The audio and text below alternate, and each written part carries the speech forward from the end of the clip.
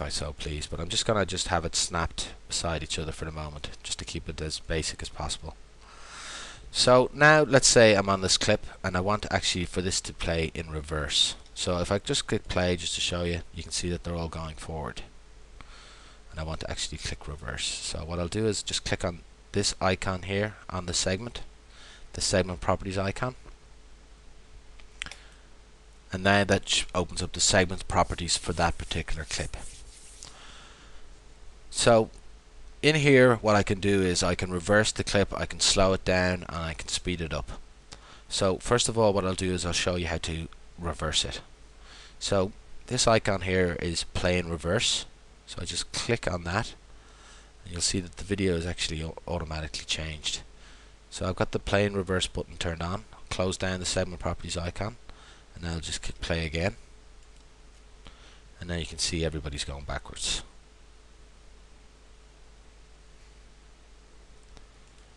Okay, now I'll click on the segment properties again, turn off the play in reverse, close it down, and now when we go in here you'll see they're going back forward again. So just to play any clip in reverse, just click on the segment properties, click on the play in reverse, and then click play.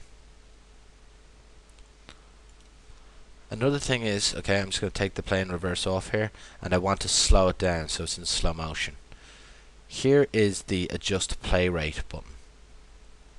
So it's a pot that you can actually just holding down the left button of your mouse, you can just bring it down. So here I'm going to bring the play rate down to 25, which is the lowest it can be, and then close down the video. Now because I've slowed it down, the segment has become longer. So what I want to do is just drag it out until I get to the indicator that shows me that the clip is at the end. So you see there's the clip at the end, so you can see the loop end icon is there. And now when I click play, you see the video is now in slow motion. Okay, so just stop, I'll click on the segment properties, and if I wanted to go back to normal I can just right click and just say restore to default.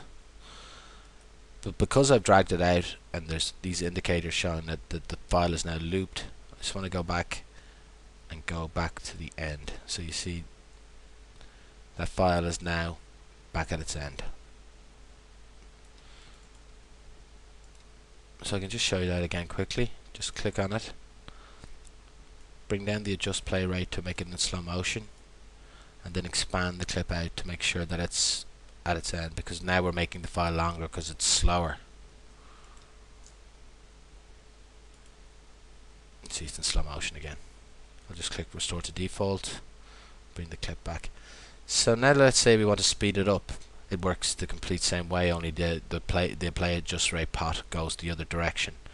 So I've now put it to 2.5, and you can see that the file has become slower and it's repeated itself because it's much quicker now. So I just want to go to the area that it is at the end, so you can see the icon again, the loop end icon. And now I click play, and now you can see it's speeded up.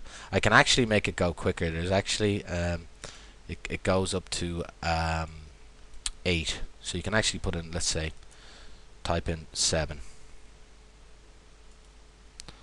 You can see that it's speeded up quite a bit. And then click play,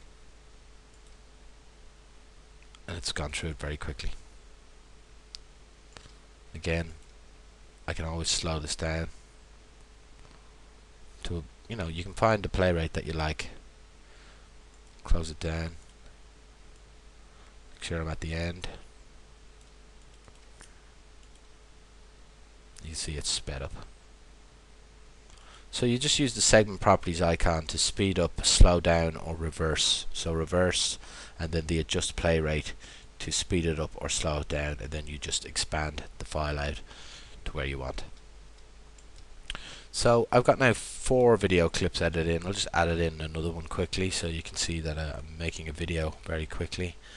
I can find the area that I want to edit out, so just this part of the kite, snap to end, maybe drag this on a little bit,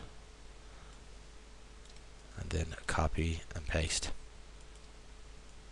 And again, all these can be adjusted in length. You can click play and you can see I have all my videos in there. So I've edited 5 pieces of video together on the one track. And again, double click to go anywhere you want very quickly. So now what I want to do is add a soundtrack. So let's go to my iTunes library quickly so I can add in a soundtrack. So that will be in music, iTunes, iTunes MIDI downloads.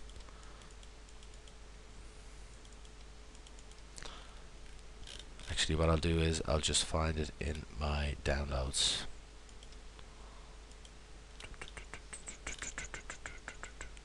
Yeah. So I want to use this track. I can just drag and drop it in, and the track will be parsed.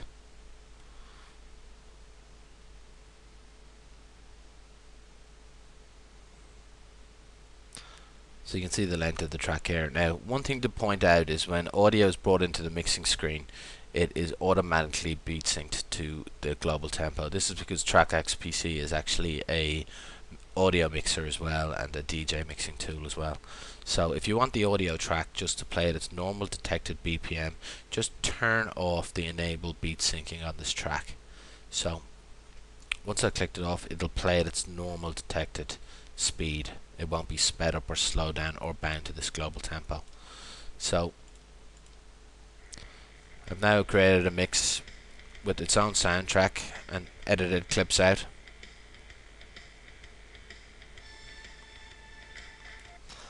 And I can always expand or decrease the audio. And the nice thing is, just to give it a professional touch, I can just add in fades at the beginning and end. So I'm just placing. So to do that, you just hold your cursor over the very top of the clip and you'll see the fade icon appear, and then you can just create a fade very quickly. So now that I have this, let's say I wanted to put a credit at the beginning. Now I can insert credits over video, so I can just right click and select insert video credits.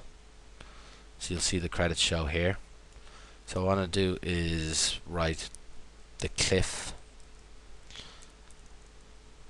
and I want to make it much bigger. And I want to make it black because the text black because I'm on a white background, and I'll just make this white, and then I can just position it anywhere I want, like so. Maybe I'll just put it up at the top. So I'm just positioning the text anywhere I want, so you can see the text is now appearing there. And I can always change the font as well, so maybe I wanted something a little bit more fancy. That one looks good.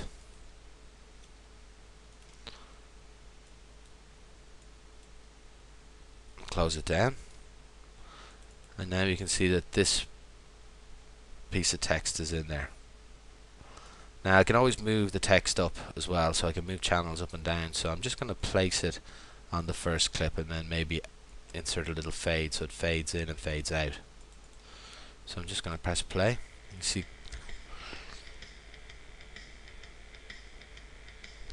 like so. And let's say I wanted to put credits at the end. What I can do is, this button here is the auto selection tool. So when I click on that, I can just highlight everything and make a bit of space for it, so they're all being moved together and they've all kept their edits beside each other.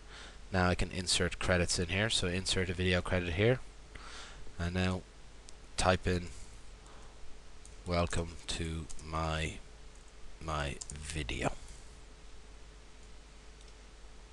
like so. And I want to place the cursor over there, and maybe I want to use a snazzier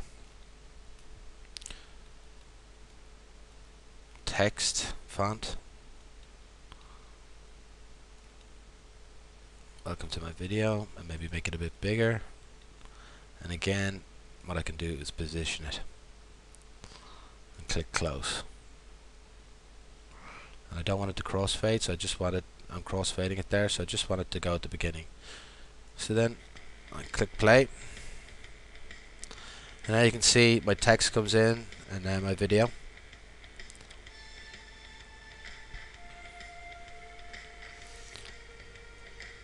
So I've edited 5 pieces of footage.